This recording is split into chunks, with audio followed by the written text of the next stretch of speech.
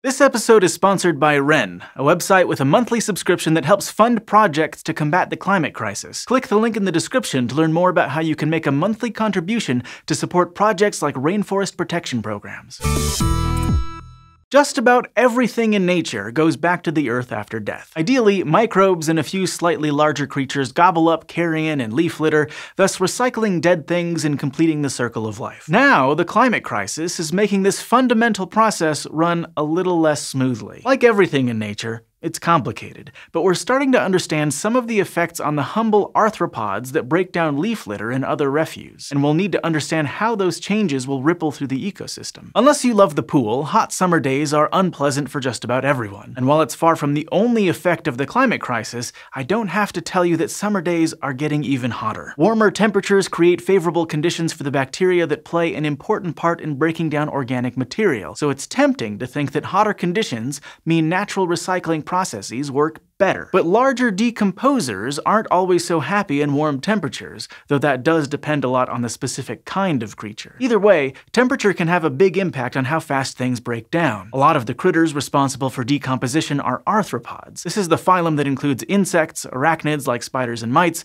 and crustaceans. But just like us, some of these animals just nope out at hotter temperatures. Leaf litter from red maple and red oak trees, for example, is supposed to get broken down by black field ants. But just like you and me, the ants would rather sit in front of an air conditioner than do back-breaking work while it's hot outside. The ants may be turning on their own personal version of an air conditioner by building and hiding in nests that are deeper and cooler in response to higher temperatures. And if this is the case, that means they're not spending as much time on the surface doing their leaf decomposition work. Similarly, some of the woodlice that are supposed to break down the leaves of the common lime tree are much less active during drought. Researchers hypothesize that that's because if they spend too much time in the open, they'll risk death by desiccation. So instead of foraging, they spend their time sheltering under the bark of dead trees. This too slows down the decomposition process. For other critters though, the heat is much more welcome. Hot temperatures favor many of the insects that break down carrion, like decomposing beetles and flies. Blowfly larvae, for example, develop faster when the temperatures are warmer. The rate of development can be pretty stark too, with larvae maturing more than 3 times as fast in hot temperatures as in cooler temperatures. When the larvae develop faster,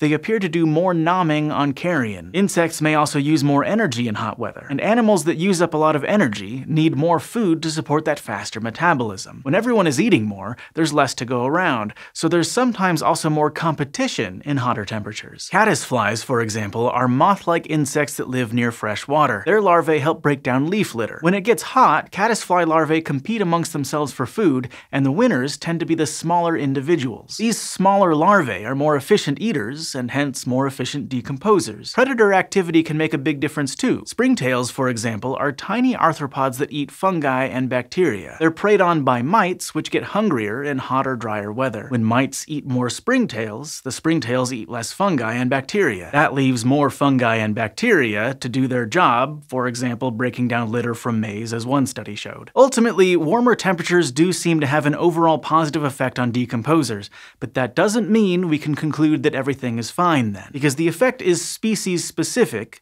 We don't really know how this will change the food web. We do know that even small changes in the composition of species in a community can have a profound impact on biodiversity. So the effect might be a big problem in some habitats and much less of a problem in others. But there could be other consequences too. It's possible that in places where decomposition slows down, the leaf litter could accumulate just a little bit more, and we know that even a little bit of excess fuel can contribute to catastrophic wildfires. And when things don't decompose, their nutrients don't return to the soil, and microbes, and the entire food web, lose out on an important energy source. When you think about the impact of climate change on the circle of life, you probably picture polar bears and Bengal tigers. But the impacts can also be felt all the way down to some of the smallest creatures, which do some of the most important jobs. We're still not exactly sure how changing temperatures and increasing drought will impact our planet's natural recycling process, but it's safe to say that keeping the world greener will make it easier for those important critters to keep the world cleaner too. If these tiny critters can help,